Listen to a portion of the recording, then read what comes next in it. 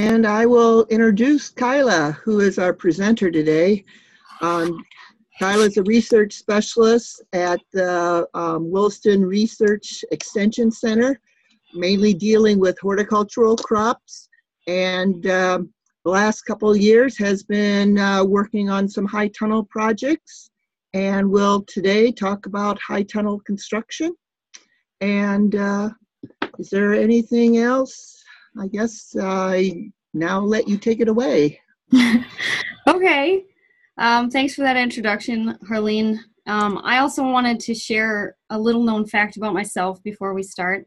I actually do have a degree in architectural drafting from the North Dakota State College of Science. And I was actually on my way to pursuing a career in construction management at Moorhead State University when I had an epiphany that I had this desire to learn plant names. I have visited the Peace Gardens, the International Peace Gardens up near Bottineau, and I just had this desire to learn the plant names. And so I got in touch with Harleen, and she literally ushered me in the door. And I attended NDSU then to study horticulture and landscape design, and I'm currently working on my master's. However, I have been exposed to construction all my life. My dad was actually a contractor in Minot for nearly 25 years, and so that's definitely what influenced my decision to go into construction. And I do still have a fascination with building materials, and I enjoy looking at blueprints as well. So thank you for joining us today, and I hope that we have a good discussion about high tunnel construction. So I want to start off also with mentioning a special thank you to these groups of folks here that I have listed, especially the North Dakota Department of Ag with the USDA for selecting us for a specialty crop block grant and allowing us to build 2 high tunnels so that we can facilitate this research. The Nesson Valley research team for allowing the space for me to put this high tunnel out there. And especially our summer staff, we would not be able to do these types of projects without these folks. And then the main campus Fargo team, Harleen, Esther, Colin, Jacob, and other grad students that participated with this research as well. And then also I want to include the pathology, the plant diagnostic lab, and our pathologist here at the Williston Research Center for helping us with our plant diagnostics. So, site selection is what I'm going to start off with today. And I have 3 main points here on my screen that I'm going to talk about, as well as a few additional items that I've included that I think are important under site selection. So the first thing that you're going to want to consider when you're selecting a site is your drainage. It's not good to have standing water or low spots. You want to make sure that you correct any of those drainage issues before you start your construction. And whether that means adding topsoil or sand or even removing soil if needed. And that influences the slope. So the elevation should be slightly higher than the surrounding area. So if you have to build up area first before building your high tunnel, these are some factors that you need to take into consideration. Soil type is also important as well. Sandy loam or loamy sands are more desirable types of soil because we are going to be planting into this soil, so it's important to take that into consideration as well. Heavy textured soils, such as clay, they can cause drainage issues, so you want to be aware of that before you begin. Our previous site here, I don't know, can you see my pointer when is that my mouse? Yes, I can see that, yes. Okay. So you can see here that there's some grass in the background area. This previous site was actually a 10-year biomass study, and it had various deep-rooted grasses. And the soil type is a loamy, fine, sandy soil from the Bodo Lear series. So we were actually pretty lucky with the site that we chose here at Nesson Valley. So then I added a couple components that need to be taken into consideration when you're trying to find out where you should put your high tunnel. Building orientation. It's a topic that comes up a lot when it comes to these things. North, south, east, west, does it really matter? I think there's much debate, but there's really no right answer. Kind of, it depends on your site. And so that's why I put this topic under site selection, because no two sites are the same, and building orientation is going to be site specific. So here's what I mean on this one.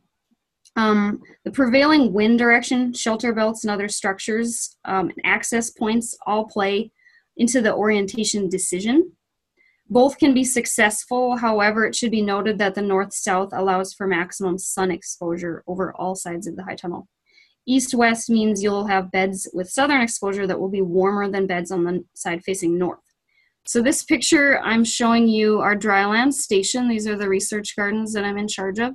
You can see that we have this very nice shelter belt, very nicely established shelter belt that helps protect our little Farm Tech high tunnel that we have built here. This picture, again, I want to point out too that the beds along this southern exposure of this high tunnel get warmer than the ones on the north side. And so we have to take that into consideration when we're planting our crops in here. Typically, I put warm season crops in the southern beds. So for our site at Nesson Valley, the prevailing winds came into play because there are no shelter belts. So this is Highway 1804. We're about 50 miles from Newtown, way out here at Nesson Valley. We placed the high tunnel north-south with the door facing the south. This is our high tunnel here. And the idea was to have the smallest surface area facing the northwest with as much of the wall space sealed off, hence the door is on the south end. And so that brings me to accessibility. So you need to also decide if you have accessibility to the site that you're going to place your high tunnel. Are there roads or driveways? It's important to think about how you will get your end product to where you're selling. Can you get a vehicle and trailers right up next to the door? And when the high tunnel is delivered, can you have it dropped right off at the site? Because the components to these things are very heavy. Is there an irrigation source or a water source? Is there room for a storage tank? Do you have access to electricity or utilities if you're going to do any kind of automation? And for accessibility too, sometimes I wish that we had placed a door on the north end, both ends of our high tunnel, because it's it was an oversight for us. When you're hauling out plant debris, pruning, pulling weeds, harvesting, any plant thinning, it all really does add up.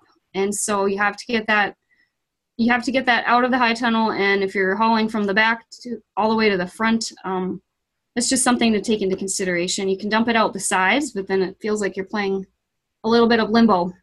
But we constructed our end walls with the idea that we could install a door if we needed to.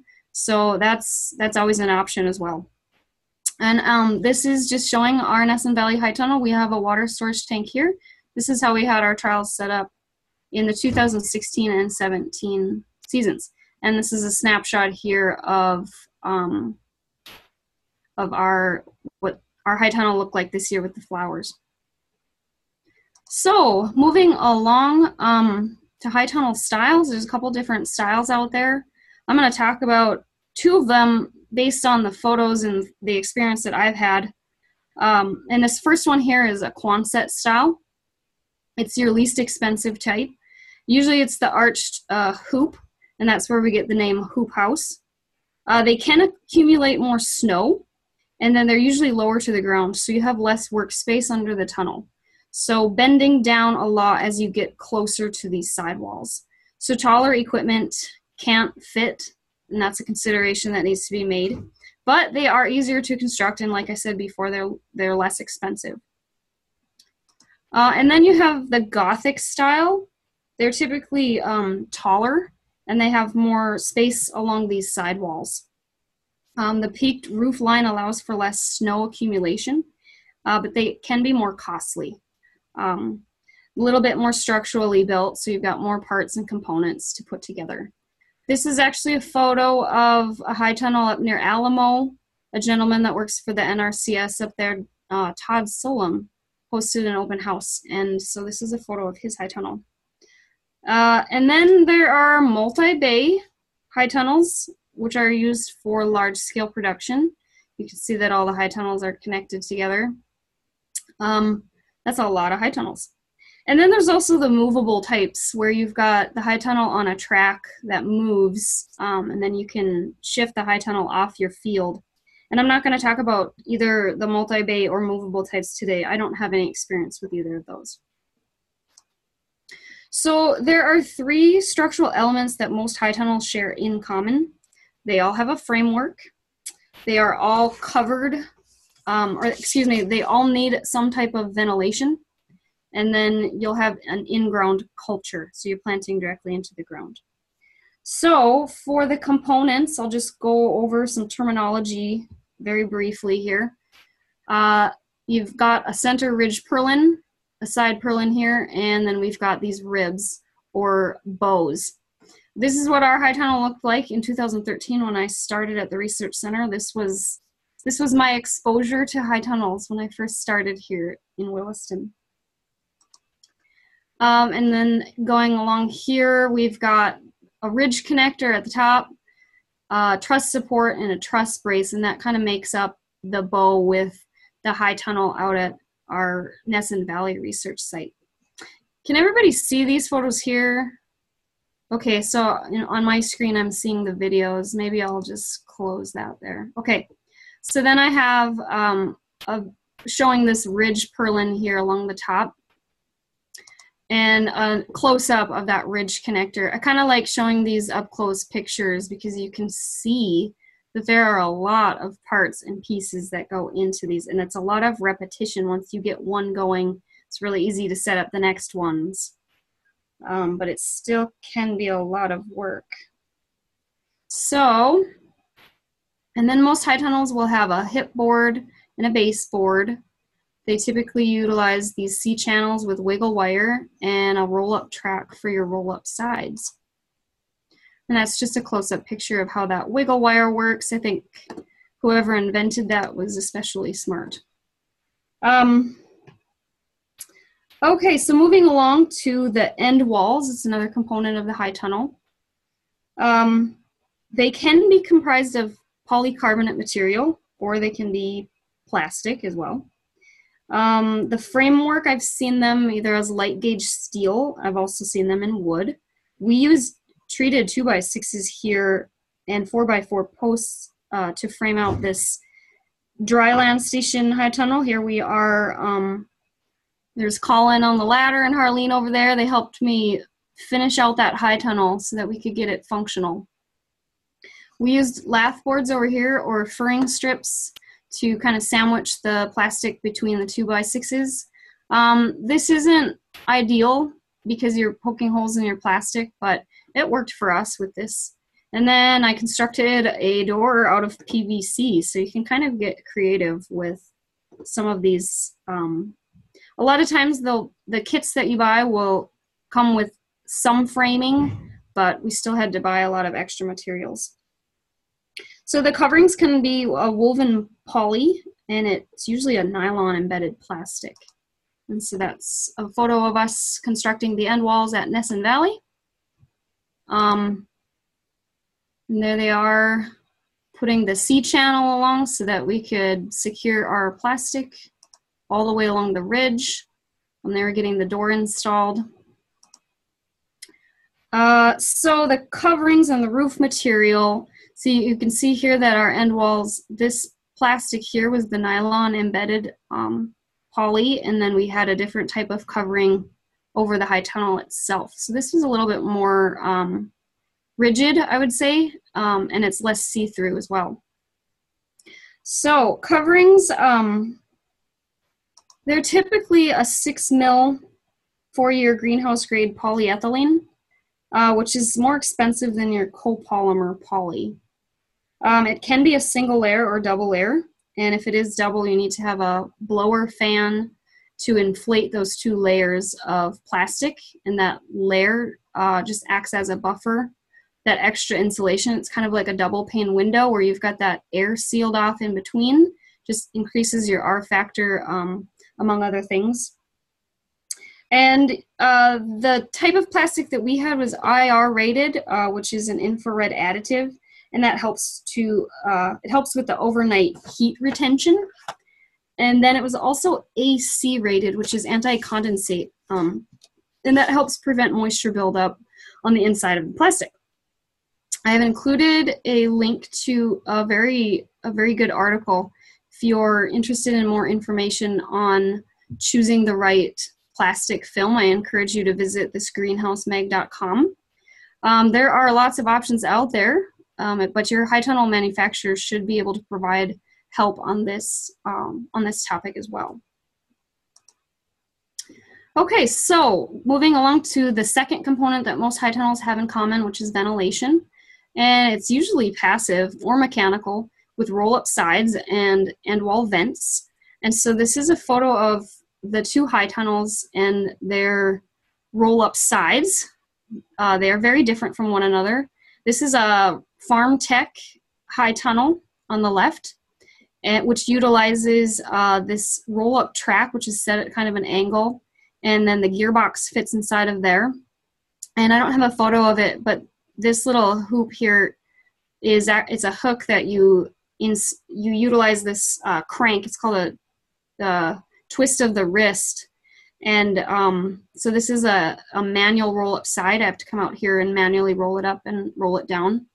And then this is showing the Nesson Valley High Tunnel, which has an electric motor over here. And then this is the roll-up track, which is just this bar that the gearbox rolls up and down from. And this one is electric, so that it is set up on a thermostat. And it'll automatically open and close based on a thermostat.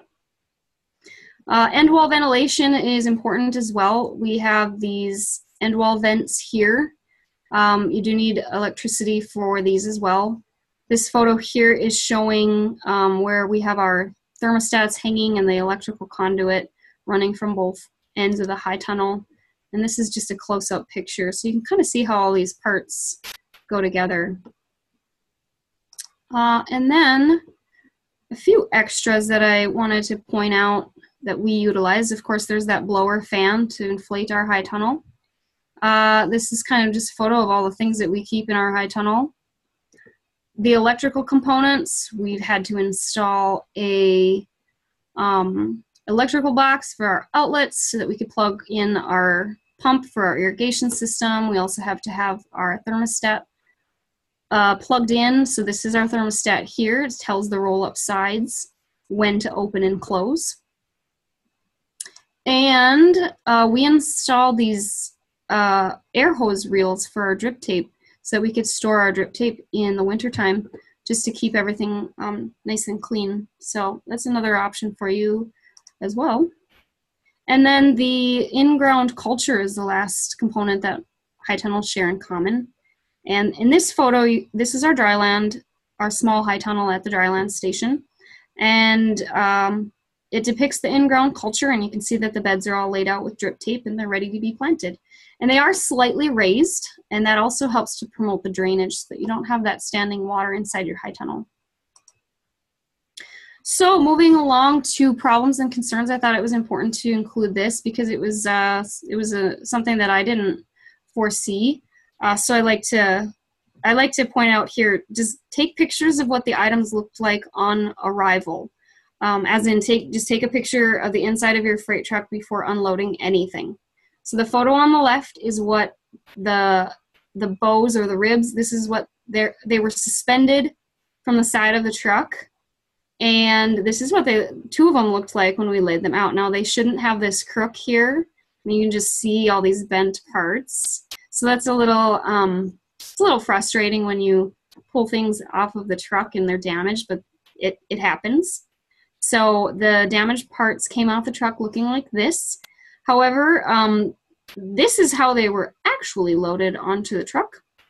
So somewhere along the line, somebody decided to move some of the parts around. They suspended the ribs along the side of the truck, and that's what I assume caused the damage.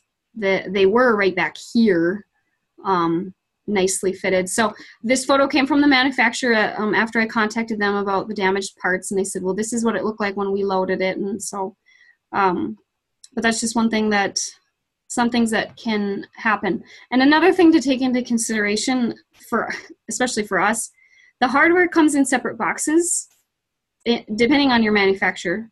But for us, it came in these specific boxes that were labeled. And so it's important to keep the hardware in those boxes. We took everything out and then kind of had to go back. So moving along to the actual construction, this is just a partial list of recommended tools for assembly. You'll need a cordless drill and bits, an extension cord, circular saw, site level or transit, hand levels, a 2-foot or a 4-foot, hammer, an 8 to 12 foot ladder, shovels, duct tape, a lift or a tractor bucket, which you can rent. Powered post hole auger is also a handy thing to have to drill your holes, and that can also be rented. Sledgehammer, pipe wrench, ratchet sets and sockets. Tape measures, a 25-foot and a 100-foot are both handy to have. Work gloves, utility knife, safety glasses, and pry bar. So when you actually start the construction process, it's really important to have everything squared up. We used a string line, as you can see in that first photo. When you have movable parts, it's important to have everything lined up because roll-up sides, doors, if things aren't squared up, they're not gonna move properly. So make sure that you have everything lined up, and you take that extra time to get a string line, to get that transit set up, and things will go a lot smoothly.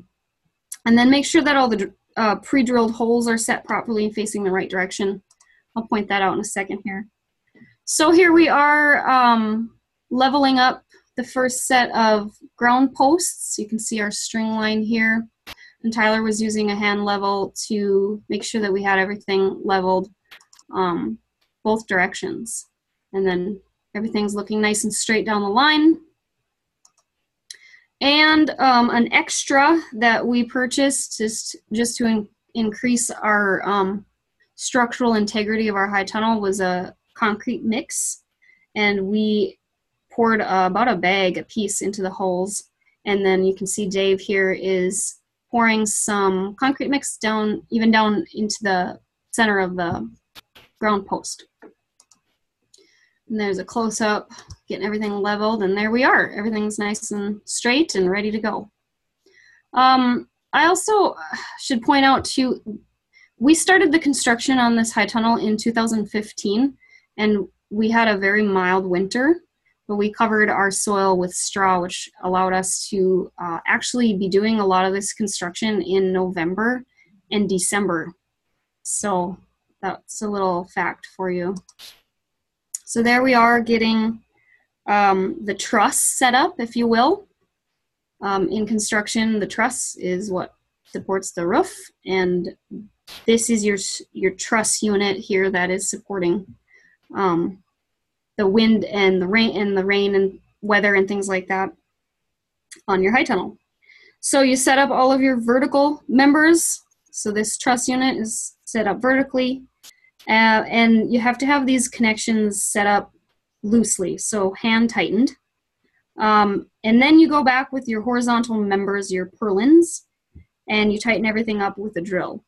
So it is a lot of up and down the ladder. And that's where a lift or a bucket of some sort comes in handy, but you have to also remember that this is the area that you're going to be planting in, so compaction needs to be taken into consideration.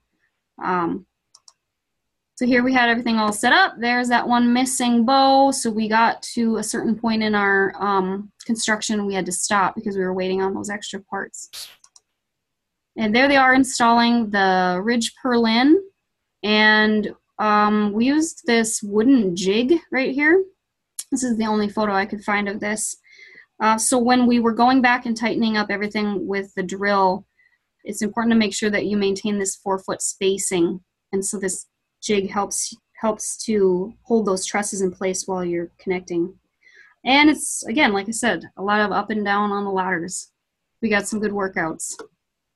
So the next component is the hip board and the baseboards. And those are extra. We had to purchase extra 2x4s, 2x6s, 2x8s.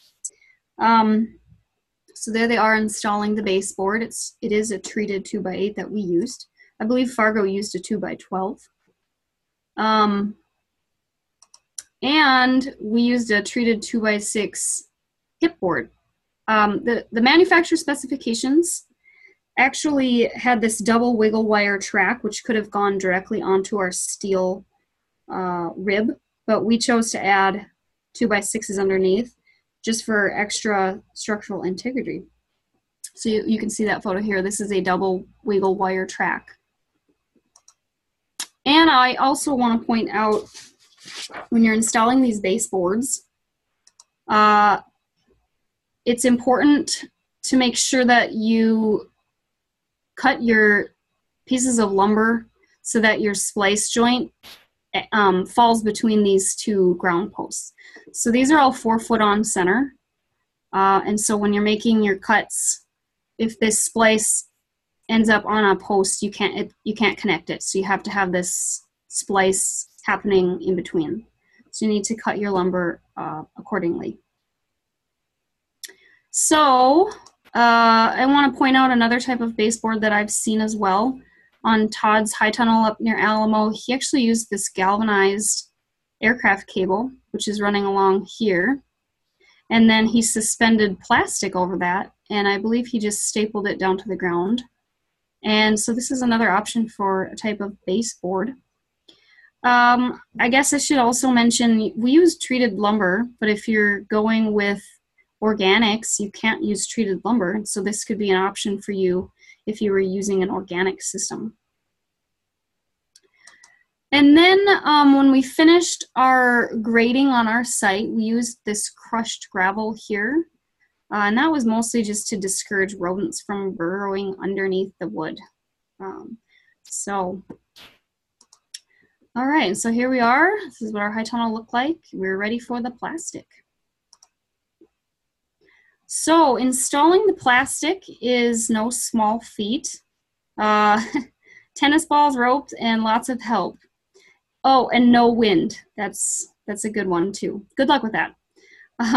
We wanted to make sure that we had all layers of plastic installed plus the end wall plastic all in one day to ensure that our high tunnel would be sealed off completely before leaving the site for the day. So what I mean by tennis balls, it's kind of a hard photo to see, but we've actually taken a tennis ball and used string to tie, put the plastic over the tennis ball, tie the string to it, get your string to the other side, and then you can pull the plastic over. And actually that was in the instruction manual on how to build this high tunnel. This was their suggestion. So a couple photos of us here getting you can see here the tennis ball and the string. It's going over the high tunnel. And there's folks standing here on the other end pulling. I actually have a time-lapse video of us putting this up that I will share at the end here. And so there we are. We got our plastic installed. Everything looks nice. We had to install that blower unit. And so we get to the finishing. You have to finish your corners off with plastic. We purchased this wind brace kit, as you can see here. That was also extra that we had to order from the manufacturer, and we just, again, anything that we can do to improve the structural integrity of these high tunnels against the wind out here in North Dakota, we decided to go for it. So this photo is showing the corner. You have to seal off these corners because as you roll upside, rolls up and down, then you've got that gap there. So, and also wanted to point out too, this nice shelf that Tyler built. And that's just handy to have when you're storing stuff in your high tunnel. So the economic considerations, I'm not going to go into a lot of detail on these, but it is important when you're choosing a high tunnel to take some of these things. Maybe it will help with your decision making. So the size of a high tunnel, what size would you choose? Well, choose one that fits your equipment needs.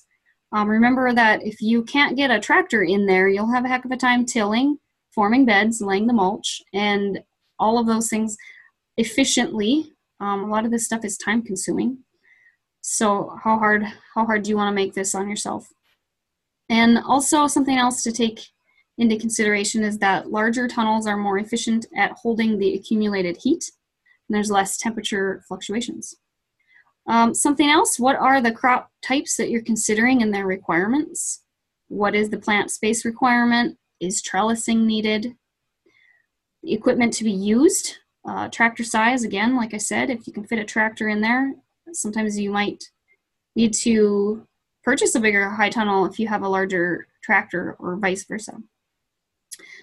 Space available on the site. So going back to that site selection, can you get equipment in there? And then groundwork needed. Will you be able to get equipment in to get your site ready so that you can start constructing? And then structural security. Will it be protected from wind or snow? We looked for the highest grade steel when we were purchasing our high tunnel. 13 gauge steel is what we used with 6-foot ground posts for the maximum defense against the wind. And then again, we purchased those extra wind brace kits. So those are some things that we decided were important when we started looking and sourcing out our high tunnels. And then the extra materials needed. All that extra concrete, lumber, those types of things do add up. So you need to factor those in as well. And then what is your expected return on investment? And labor costs. Are you going to have someone helping you build this high tunnel? Labor costs depend on experience, tunnel size, and the equipment that's available. So with that, I actually have this time-lapse video. I hope that this shows up for you guys. But this is us installing the plastic over the high tunnel. It was a little bit breezy that day. It's a little bit unnerving when the wind comes up and you start seeing that plastic billowing. But I was thankful for the help with my coworkers who came to help us get this plastic installed. And there we are. If we get that second layer rolled out, and you can see them installing those tennis balls. And so with that,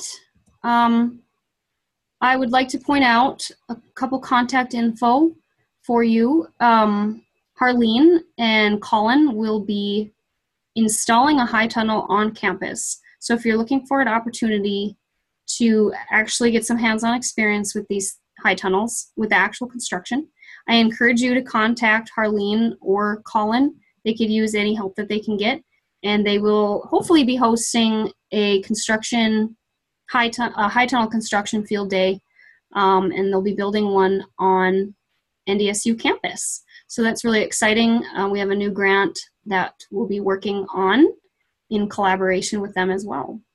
So with that, I would take any questions.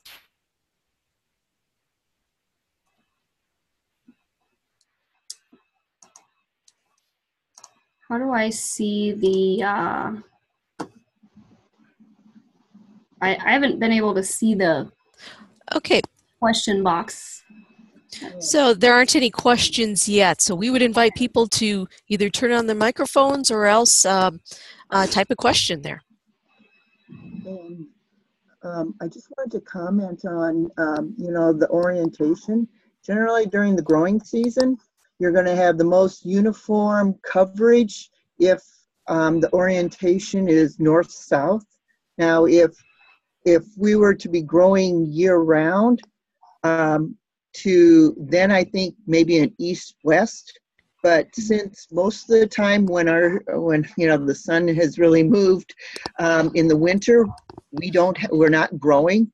I still think unless you have a lot of reasons due to locations or the lack of, wind protection, I think a north-south orientation is going to give you the most uniform, lighting to all the rows or to the entire high tunnel. Mm-hmm. So, okay, one question that has come in is, did you have any problems with rodents moving into the high tunnel? Yes, we did. North Dakota is also called the flickertail state. And I don't know if you've ever had any experience with flicker tails or 13 stripe ground squirrels, but we definitely had those little buggers. And interestingly enough, they would climb right over our baseboards. So I think if we could have had a taller baseboard, that would have discouraged them from getting in, because that gravel along the baseboard did keep them from digging under. And then we decided to Okay. get some cats. All right. Okay, I would ask whomever is drawing on our screen to please erase that. It's very childish. I didn't see anything. Oops. Kyla, this is Drew. Can you hear me? Hi, Drew. I can hear you. I love it. Although I hear that Harleen has one coming up, a new one at the campus, and your one out here. I'm wondering what the budgets were for that one. I'm familiar, of course, with the one here at Hoffland, and in terms of budgeting, and of course, I think that was like a 28 by 90 or 96. It's a big thing. Yeah, ours was a 26 by 96. Yeah. Harleen, do you have current budgets for the new one that you're purchasing? I It's about think, the same size. yeah, so it's going to be the same size. I thought it was somewhere around 12 grand. God, thank you so much. 12,000 plus a lot of as you point, dependent on experience, the DOE and the sheer number of powers and equipment you're working with. That's doable, though. Yeah, and so, but we went with a company that has more. The gauge of the steel is thicker. We went with the reinforcement for the wind, and the Gothic style, because it's that is also better with snow. Absolutely. And of course, you want that double wall, because that double poly is going to be excellent, very beneficial against high winds and blowing things away. And even hail. I didn't realize it helped for that too. Sure. Yep. The rigidity of the building, it's smooth. The wind flows better. Yep. Yeah, I typically tell people to expect for this size 12 to 15. Yeah. Well, it snows, and I know, as a matter of fact, I suspect it's snowing in Williston, but it sure is here at Hoffland. Yeah, I don't know if you can see it's been snowing all day. Yep. Moving towards Fargo. It's coming your way. Are there any other questions? Oops, I lost it. Wrong one. Hi, Kyla. This is Todd from Hi, Fargo. Todd. Hi. Did you have any damage from snow? I was just kind of curious how that worked, or do you take it down somehow, or what do you work with the snow that gets on top of there, or maybe it isn't a problem? Well, fortunately for us in Williston, we don't get the snow accumulation like you guys do in Fargo. Although last winter there was a lot of snow out there, and no, we didn't have any damage, and we didn't have any wind damage either. Fargo, you guys had some stuff going on with your roll-up sides, I think, that needed to be readjusted. Yeah. I'm not sure if that was due to snow, but no, we didn't. Our high tunnel on the dry land, the very first season that it was built, they used since it was a farm tech, it had those zippered roll-up sides. Those zippered ends actually did rip. And so that's why I had Harleen and Colin come in and help me build those wooden end walls, and that just helped. So most manufacturers now they recommend that you frame out your end walls. But no, we didn't have any snow issues this year. Thank you. Fingers crossed. One thing I would also comment as far as snow is we put a walk-in door on the north side, which we had pulling out to open, and that was not a good idea, because you have to remember you're having warm air inside the tunnel, and then cold air, and you don't have a great seal. So we were having a lot of condensation on the outside, icing up, and so we had to chip to go and, get that door open. This next time, if we're going to have a walk-in door, it's going to be that it opens to the inside, because even then when that condensation is going to occur, at least we don't have to chip through a whole bunch of ice to get inside the high tunnel during the winter. And we installed those the doors that were rolled. And so we didn't have, you just had to make sure that your roll track wasn't covered in snow, but we didn't experience a lot of condensation. And I think that has a lot to do with the drier climate out here in Williston. You guys, that's an issue that you're going to have on the east side of the state with higher moistures. Right. And then as far as with the rodents, we also, we were trying to do something in March last year for our workshop, and we had no idea that they would go and find that nice warm environment, and we had stuff in containers, greens that we were growing, and they really enjoyed our lettuces that we grew for them to eat. So rodents definitely, especially if it's off season, they're going to take advantage of anything they can get a hold of. Mm-hmm. We have some more questions. So there was a question about repeating comments about the Gothic and the rounded and wind or snow concern. Kyla, do you want to address that? Yeah, typically if you look at the surface area that's facing outward, your Quonset style has more surface area that can accumulate the snow. Your Gothic styles have a ridged peak like a house, and that can help facilitate the shed of snow. And so that needs to be considered when you're deciding a style of high tunnel to build. Does that answer the question?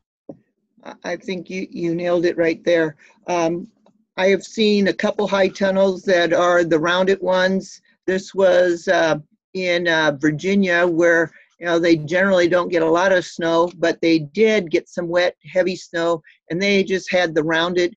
They also had a double poly, but they didn't inflate it, so there was no benefit to a double poly surface if you don't have the air in between. And basically, the snow load got heavy enough, and it just bent that structure and pretty much destroyed things. And so, as Kyla is mentioning, when you have that pitch, you're going to go and it's going to help with removing the snow. There was another question here. When snow accumulates on a round tunnel, what do you recommend to clear off the snow? Definitely you don't want a snow rake, because you don't want to go and take any chances of ripping the poly.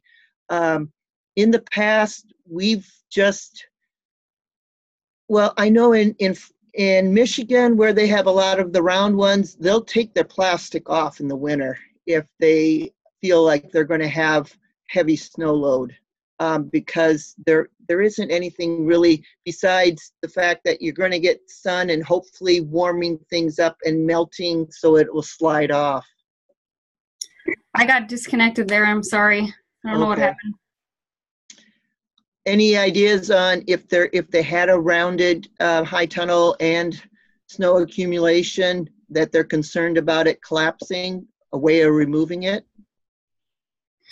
The tunnel here on the dry land, that is a hoop style, and I've actually taken a broom and I've gone onto the inside of the tunnel and just lightly hit the plastic, and then I could watch the snow fall. Or you can go to the outside and kind of try to dust it off that way. Right. I wouldn't recommend using a roof rake that you would use on your own house, just because you could puncture that plastic. But going from the inside and just kind of lightly tapping can sometimes be enough. If it's light enough snow, if it's heavy, thick, wet snow, that's harder to get off. So it's important to go in there and get that snow off as soon as you can, before it warms up and becomes sticky. Now, didn't we have some problems with snow drifting on the sides and having to actually having it tear the plastic too? So that's another concern, is drifting. Yeah. Yeah. We put up a snow fence, but that didn't help us. Maybe if Tyler is still on, maybe he could maybe give his opinion on that. I mean, we put up a snow fence, but it seemed like that just accumulated more snow. But maybe it was just where we put it. And then if you've got that snow drifting on to the side of your tunnel, shoveling that off, you have to be careful to not to rip your plastic. Yep. And you want to get it removed, because as things warm up, especially when we get into the early spring, it'll warm up and then it'll try to vent. And if you have an electric roller, you're just going to have all kinds of problems if you don't have that. We unplugged ours for the winter. We went and unplugged ours to make sure it stayed closed, because yeah, you don't want that. You don't want it warming up in there and the sides thinking it needs to open. Correct. Somebody said something about anti-billow ropes. Did we answer that question? We used anti-billow ropes, but only over the roll-up sides on our new high tunnel. We didn't put ropes over the top of the structure. And that was because we had the double poly. We don't need the anti-billow ropes when you have that double insulated layer. We did have anti-billow ropes thrown over the top of our small high tunnel here.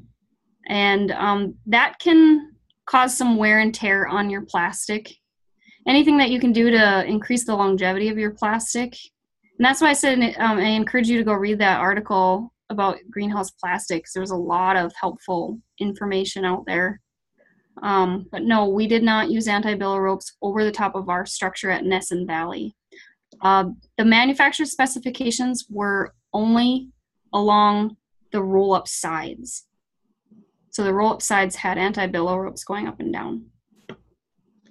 There's a question. How do you know if the plastic is on tight enough? That's another good question. Well, Harleen, I don't know if you remember us installing the plastic at our dryland station in July 90. Let's see, I think it got to 100 that week. And the plastic stretches farther when you're installing it in the heat, and then it's going to shrink in the cold.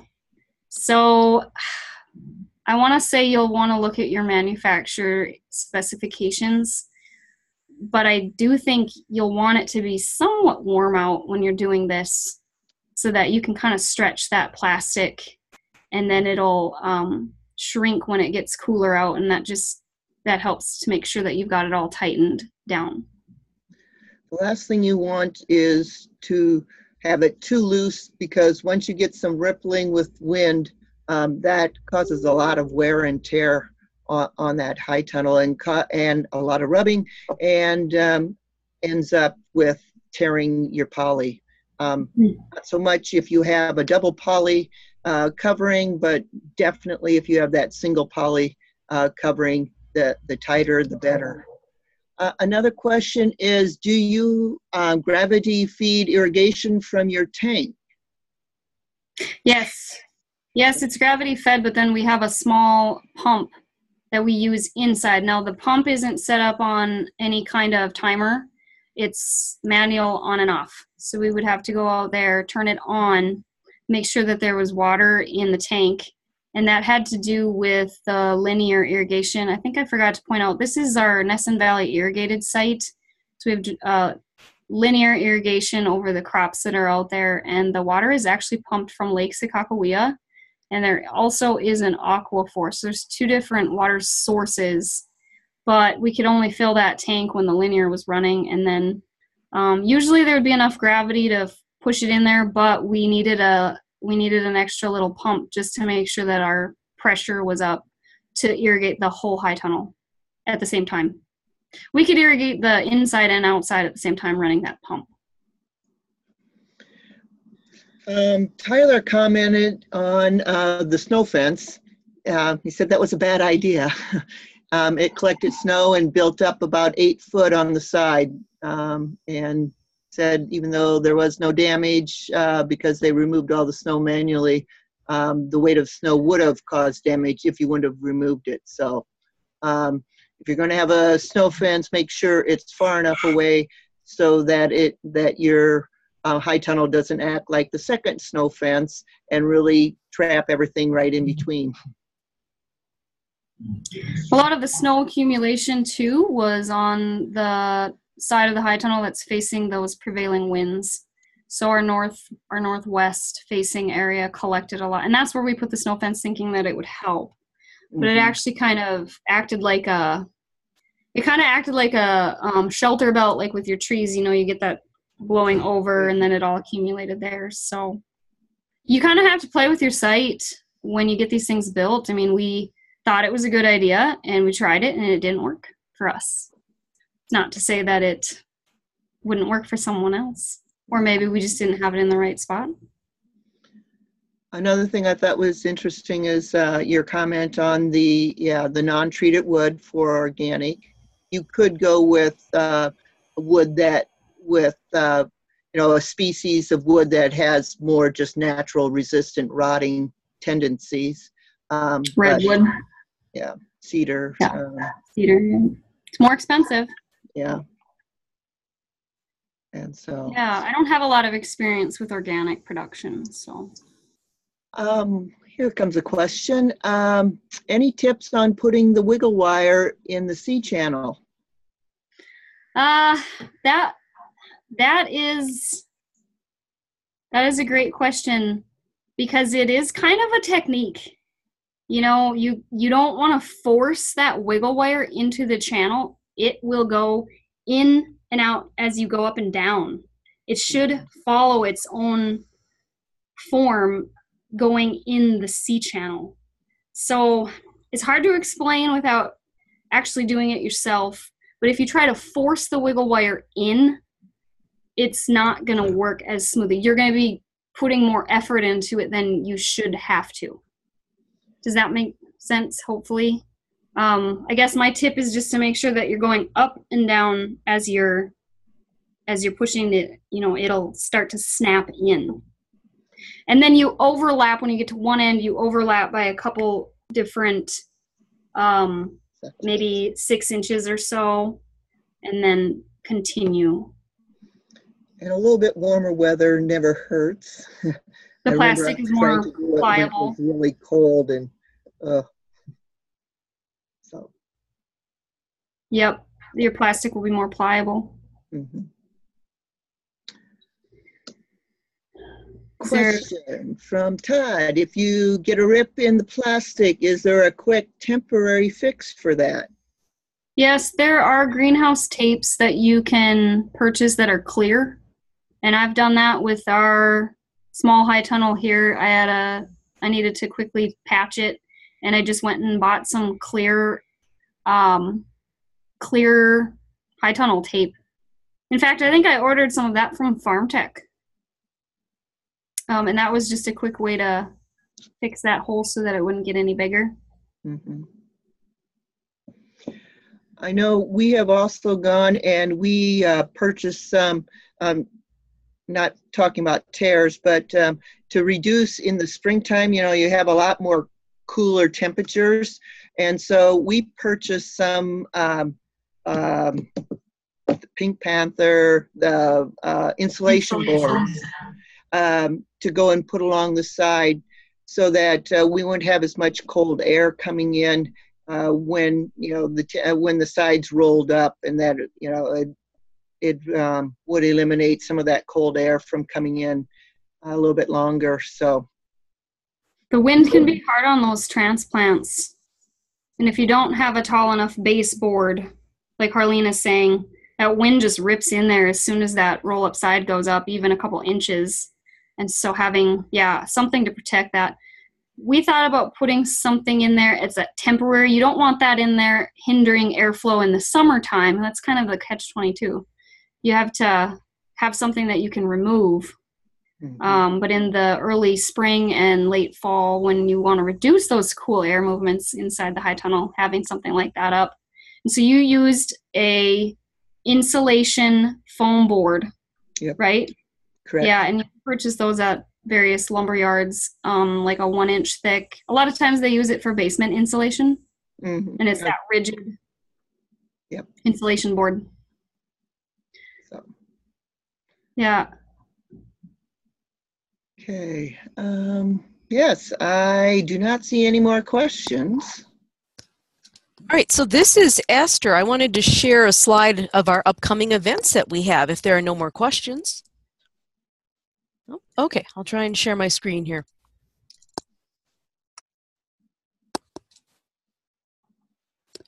Wonderful. Okay, can you see it? Yes. Okay. So we do have some great events coming up in the near future.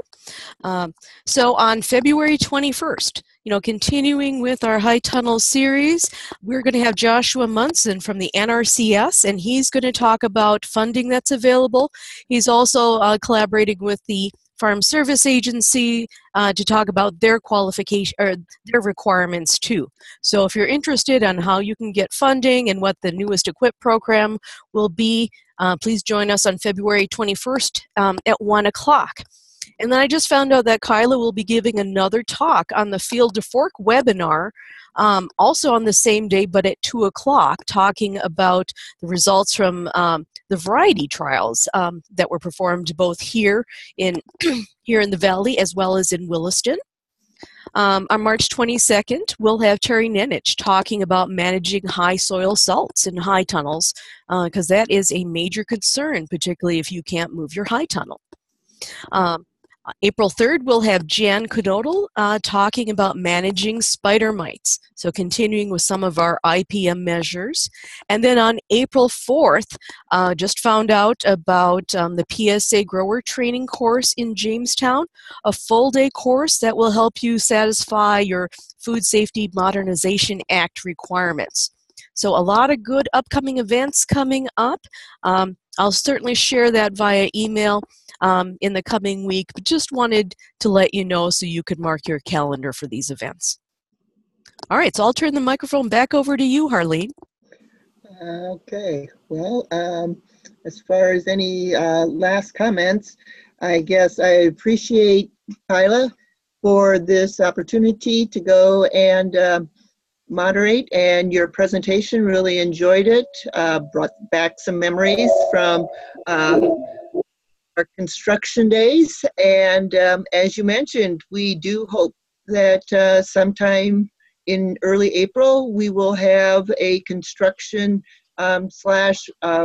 well, we're hoping that the first day would be workshop based on campus, and that the second day would consist of hands-on opportunity to do some construction and see us construct this high tunnel. And so with that, again, thank you very much, Kyla. And I appreciate everyone who went and joined us today for this webinar. Yes, very much so. Thank you.